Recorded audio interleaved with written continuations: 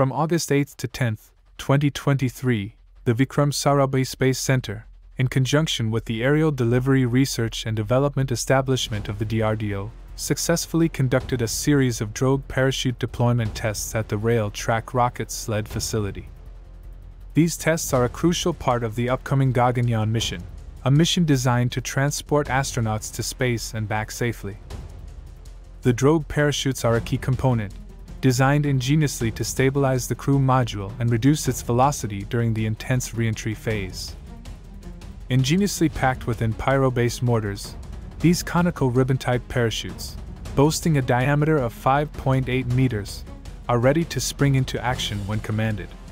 Over the course of 3 comprehensive tests, real-world scenarios were meticulously simulated to rigorously assess the performance and reliability of these parachutes. The tests ranged from maximum reefed load simulations to emulating disreefed loads, and even replicating the crew module's angle of attack during its mission.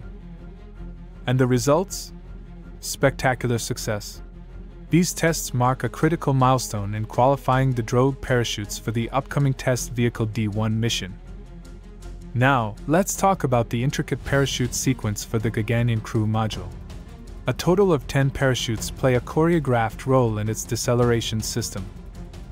It all begins with the deployment of the apex cover separation parachutes, followed by the stabilizing Drogue parachutes.